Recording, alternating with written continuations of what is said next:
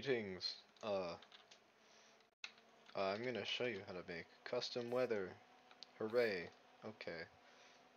First you gotta make a clock. A redstone clock. It doesn't really matter what kind of clock it is, as long as it can activate command blocks every once in a while. It works. I'm just gonna make one real quick to demo it. So now we just do the commands, which are fairly easy.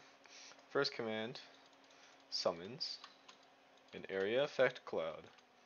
It doesn't really matter where, this doesn't really matter what it is, but just do this, I guess.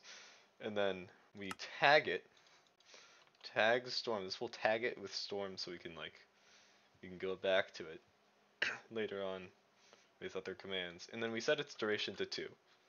So you might be wondering, what is an area effect cloud? What does it do? Well, it's invisible, but if I use F3B, I can show its hitbox, and you can see for a little bit there is like an entity there.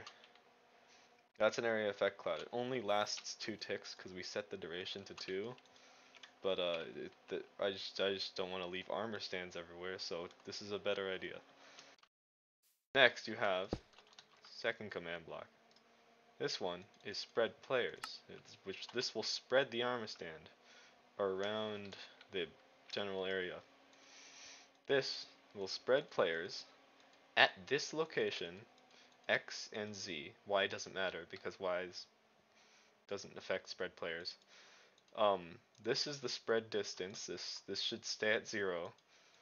And 100, this is the range. So you can change this to 10 or 100 or 1,000 even, but just keep it nice at 100 for now.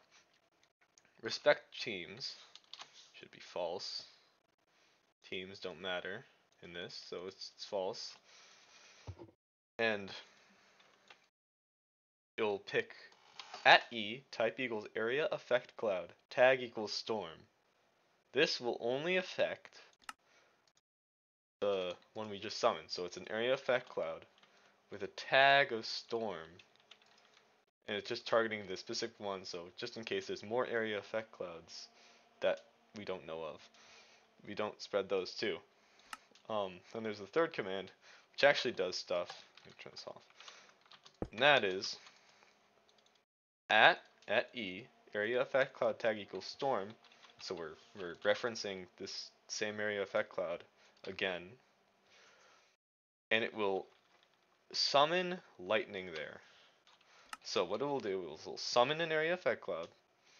It will spread that area effect cloud, whatever it blocks, and then it will summon lightning there. So it will be completely random where they appear. You got a storm with extra lightning. But if you want to, you don't need to just do lightning. This could be anything you want. This could be I don't know, like TNT or something like that, you know? And then you make it destructive as well as lightning, which is 10 times better, let's be real here.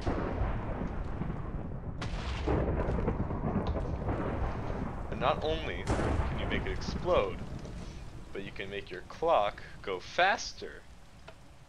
And you have more explosions, which is even better. I'm just wondering, when will there be an explosion on the redstone, ruining the entire thing?